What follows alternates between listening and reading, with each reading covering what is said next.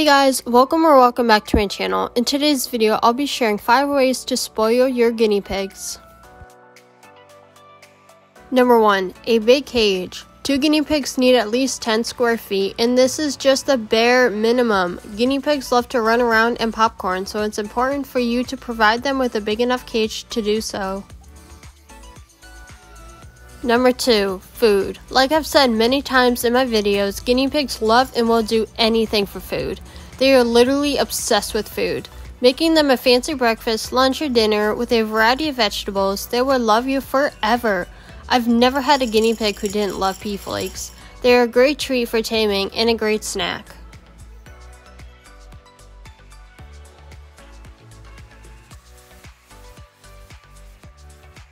Number 3. Companions. Guinea pigs like to be in groups of their own species. They are super social and they would love it if you provided them with a partner or two. In the wild, they are in a herd or a muddle. This means there are several females with their pups and 1 to 2 males. As domesticated guinea pigs, they haven't changed much. They still like to have company of other guinea pigs.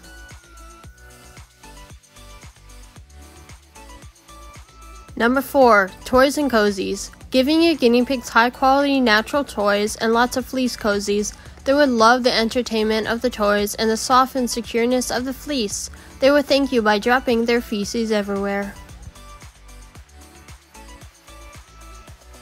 Number 5. Cuddle and playtime. Guinea pigs not only like the company of other guinea pigs, but they do really enjoy the attention from their human, aka their slave. Giving a guinea pig snuggle time will allow some bonding, and you can also see which one of your guinea pigs is the most snuggly.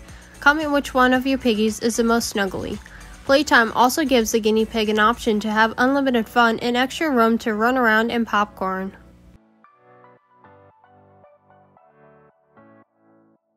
So that's it for today's video. I really hope you enjoyed. If you did, make sure you give this video a thumbs up and don't forget to subscribe for videos like this in the future. Bye!